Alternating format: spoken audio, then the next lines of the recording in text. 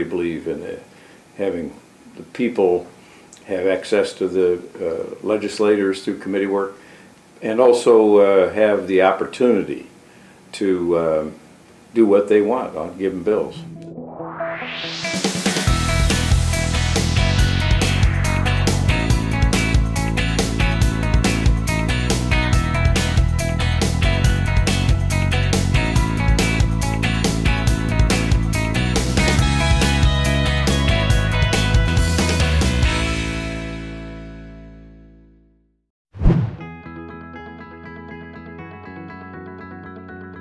The House is a remarkable institution, and if you have speakers who are sensitive to the members and really want them to accomplish things that they want to accomplish, I mean, assuming it's not crazy, then you want to have an open system.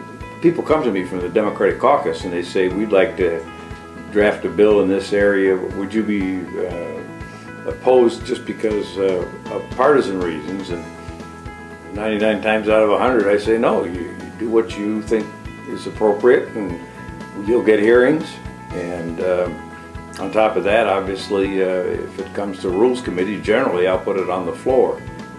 So it's an open system, and that should be the way it is.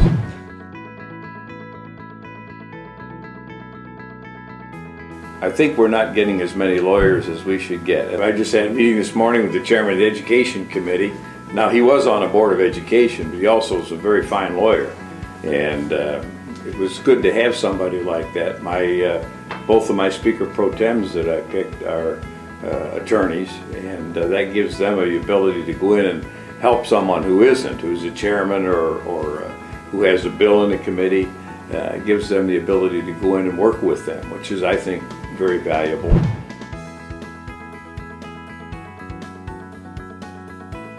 One of the things I would like to get done is to stretch term limits farther than they are now. Frankly, we have folks who come here and they're just starting to really get good in a complex area, say state budget, and they go home and they don't have any choice.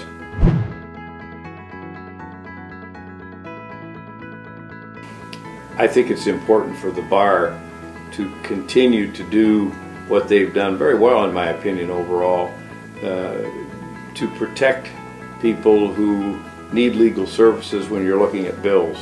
And I think that that's something that, whether it's the Judiciary Committee, whether it's the Insurance Committee, whatever, those committees obviously have an interaction there that the bar can be very, very helpful to the public.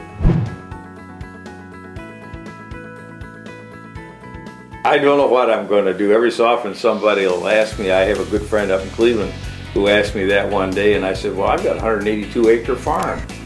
And he said, what are you going to do the next day? Because I'm kind of hyper, and I'm not sure what I'll do. If I can keep my fences up, might even raise some Angus.